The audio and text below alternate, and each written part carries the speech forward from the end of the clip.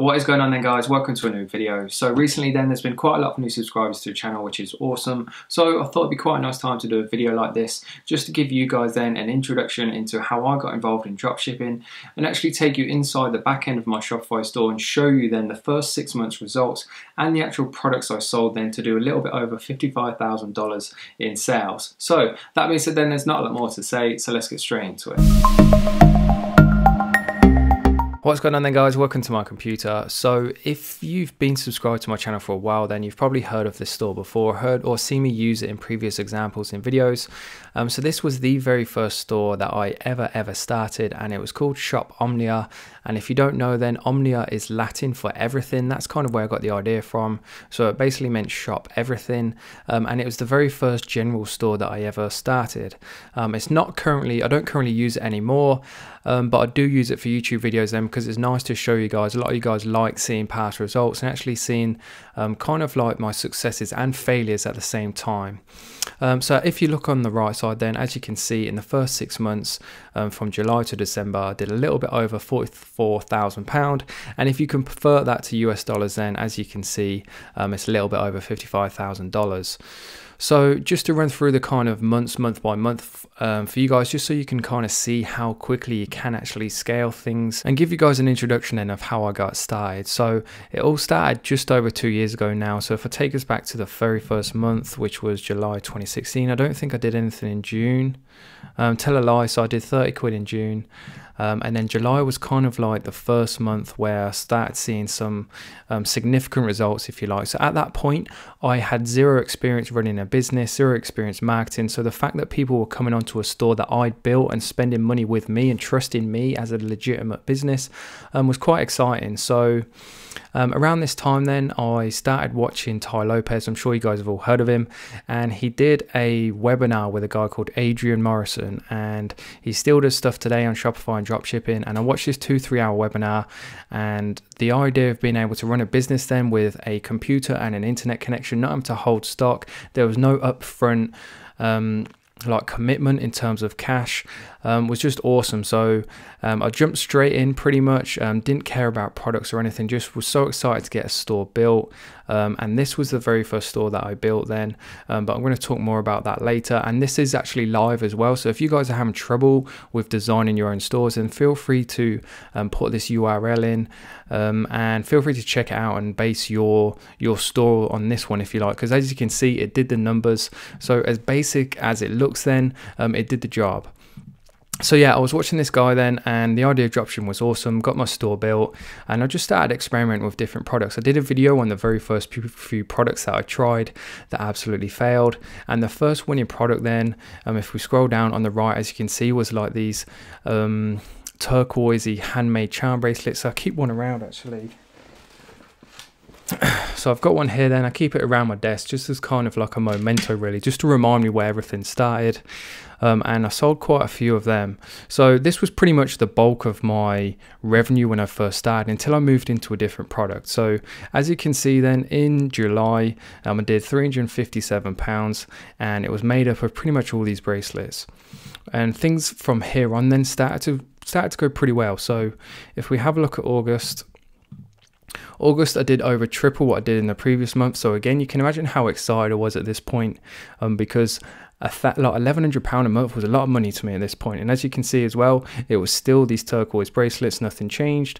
I was just starting to put more money into ads, and the results kept on coming. So it just made sense to keep putting more money in essentially. And this was 100% drop shipped as well. One thing to note, a lot of people are worried about the delivery times and worried about customers wanting refunds, etc. But if you just keep an eye on the returns rate, you can see it's quite low. So yes, long delivery times can be an issue and you can upset customers, but in the grand scheme of things, it's nothing that you should be worried about. Another thing worth mentioning then is 100% of this is from the UK. At the time, it didn't even strike me to consider other countries. I don't know why. I only stuck to the UK. Right now, I do all 4 major UK countries, and I do a little bit in others, but I tend to just stick with the main 4. Like, that's a huge market if you're going to have a winning product, then you're going to be able to put it in one of those countries. So if you're a beginner out there, then if you've got the budget as well, then I always recommend experimenting with those 4 different countries, just because they are the big 4, and it gives you the best chance then of finding a market that responds well to your ads.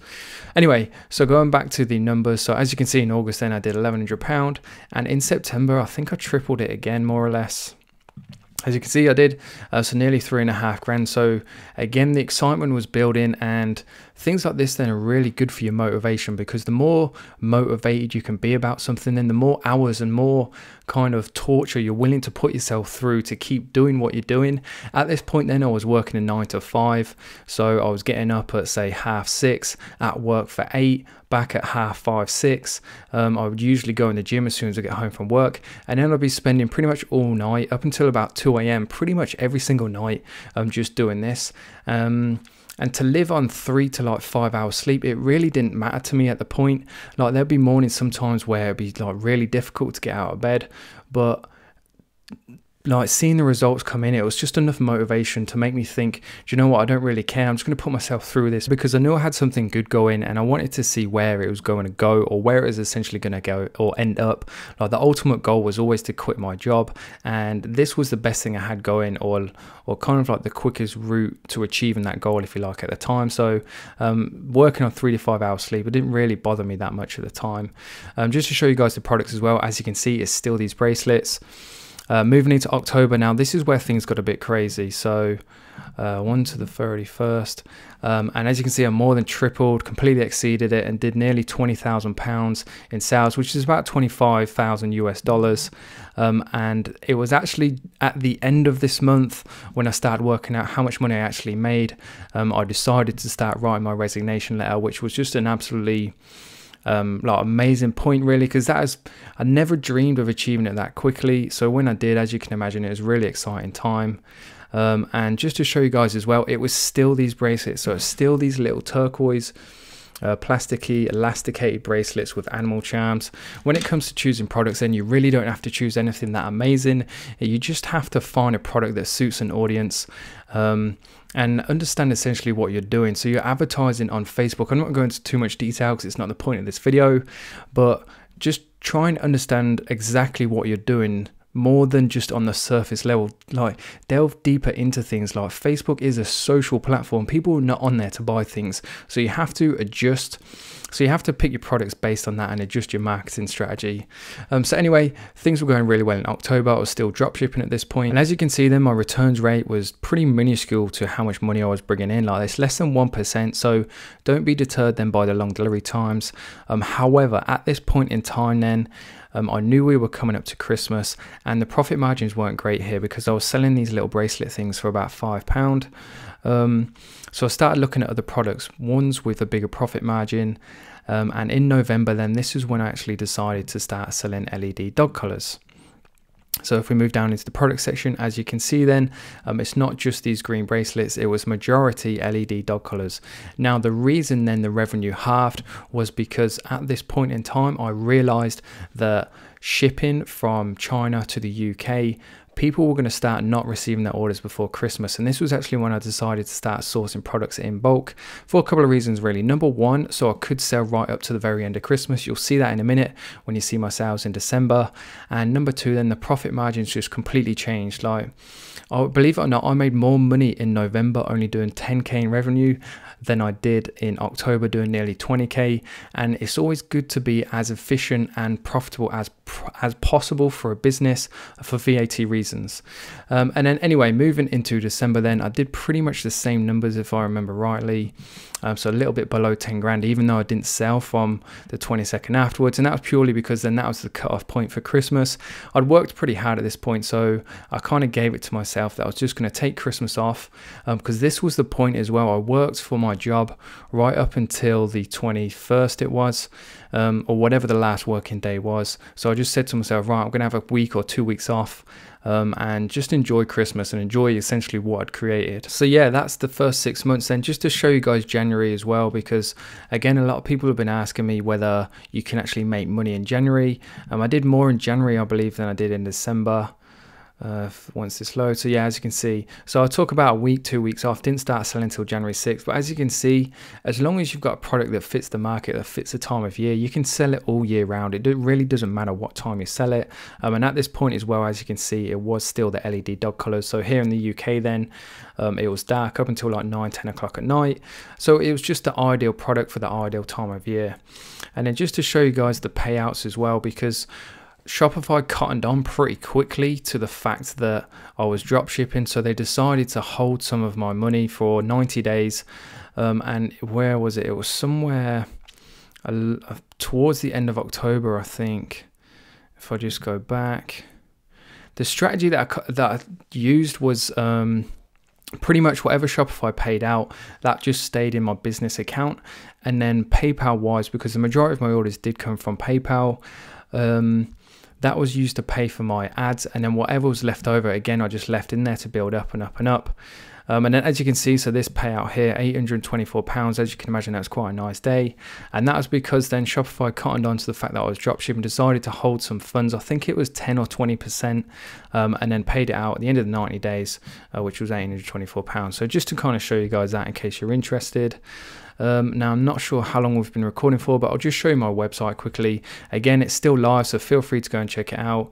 Base your websites on it, and as you can see, then it's nothing like crazy complicated. It's dead simple, like proper neutral colors, nothing like out of the ordinary. Pretty simple, easy to use. And there they are. Then this was the product page. Then as you can see, I did 20-30 grand in sales. So this Facebook comment is no longer available. So what I did then was what tended to happen was people, rather than coming back to my site and leaving reviews, they would actually go back to the post or go back to my page on Facebook then and leave a review on there. So I started integrating them into the product page, and that really did me well. Actually started increasing my conversion rate quite a lot, because people can see that it's real people leaving real reviews, and they can actually click on the comment and it would take them to that post where they can see it as well. So I recommend that everybody actually does that. It's something you actually implement in your stores, because that really will help. And then that pretty much is it, guys. There's not a lot more to say. Any questions on this at all, then obviously feel free to leave a comment down below. Now, I imagine a lot of people actually will probably ask why I don't use this store anymore. It's because I use this general store then to experiment with niches, with products, and I found 2 really good products within different niches then that worked really well. So I decided to create niche stores in both those niches.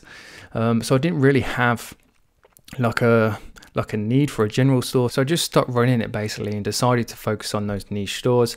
And then later on I have actually got a general store right now, but I've moved away from these kind of like £5-10 products and selling more, not high ticket, but just more expensive, just because the profit margins, Facebook ads have got loads more expensive since I started.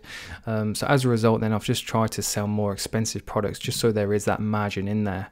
Now in terms of other things I can sell you, these are the apps then that I used. Again, nothing crazily, nothing like people want to overcomplicate things, and the amount of questions I get, people asking for secrets, but there really is no secrets. There's 3 core fundamentals. And you need like a half decent store, you need a half decent product, and you need a half decent Facebook ad. That really is all there is to it. But once you get those 3 things correct, then you can make like a significant amount of money. So anyway, that being said, there's not a lot more to show you. Any questions at all, please feel free to either reach out. All the social media links are in the video description. Leave a comment down below. If you're still watching and you enjoyed the video, please do leave a like. And if you haven't subscribed yet for videos every single other day on pretty much anything dropshipping related, then please do make sure you subscribe. So that being said, thank you for watching, thank you for tuning in, and I'll see you guys in the next one.